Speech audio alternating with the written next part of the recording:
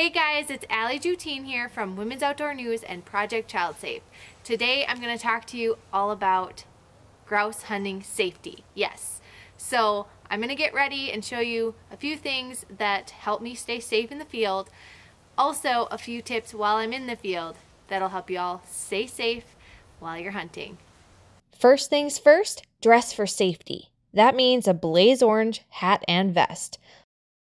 Next, grouse cover is typically full of young growth trees and brush. You'll want to wear a good pair of safety lenses to not only protect your eyes, but some lenses also help you see better in different light conditions. Hearing protection is also really important. You'll still want to be able to hear the birds flush, so the best kind of ear protection for hunting allows you to still hear your surroundings, but blocks the boom of your firearm. Now this might not seem obvious, but footwear. A good pair of boots makes all the difference in keeping your feet dry and keeping you upright, meaning you're not tripping all over the place on uneven ground.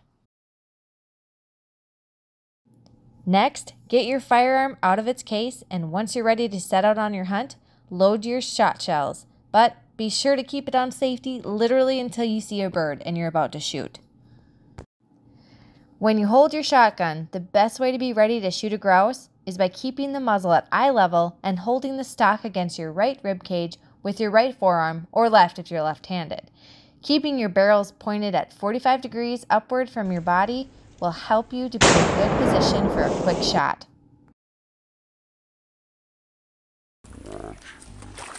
On the other hand, if you're moving over rocks or stumps or other obstacles, you can hold your firearm with one hand, barrels up, and steady yourself with the other hand.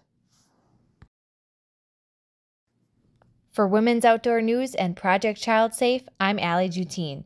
Own it, respect it, secure it.